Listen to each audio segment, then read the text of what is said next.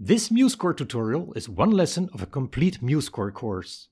For more information, see the description below this video.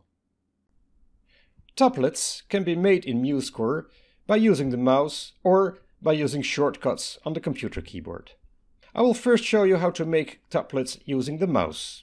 First of all, go into Note Input Mode. I type N. Select the total duration of your tuplet. For example,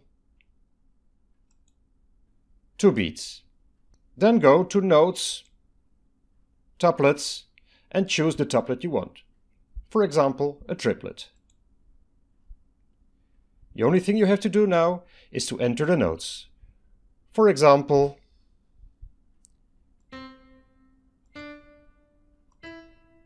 and there's my triplet. How can I make a tuplet using the computer keyboard, so with shortcuts? This is also simple. First, select the duration. For example, a quarter note. You have to type 5. Now I don't have to type 5 because the quarter note is already selected. Then, when I want to make a triplet, I use the keyboard shortcut Ctrl+3. Let me do that. The only thing I have to do now is to enter the notes. C, D, E. And there's my triplet. To enter more complicated tuplets, I can do it as follows. First, enter the Note Input Mode, so I type N. Enter the total duration of your tuplet. So, this one for example. Then go to Notes, Tuplets, Other, which opens the Create Tuplet window. And I will make, for example, a tuplet with a relation 13, 8. Now I can choose to have a number, or the relationship, or nothing above the tuplet, and to have brackets or not. For now I will choose relation and OK. I only have to fill in the notes. So let me just do something.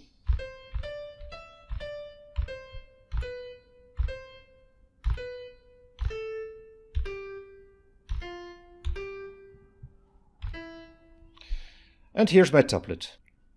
I will bring up the tuplet creation window. Now you see that you have several options, as I said. You can choose to have a number instead of a relationship, and you can choose to have nothing. You can choose to have brackets or no brackets. Now, on the left side, you can see the different examples with, without brackets, with number, relation, nothing.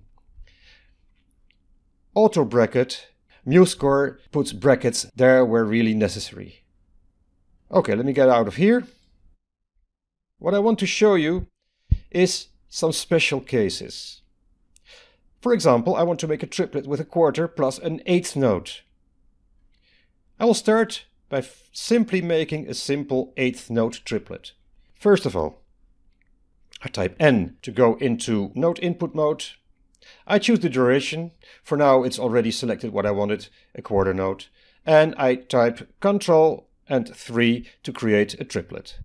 Now, when I want to have the first note a quarter note and the second note an eighth note, what I do is first type 5, which selects the quarter note, type my note, then type 4 for eighth note, and type my note.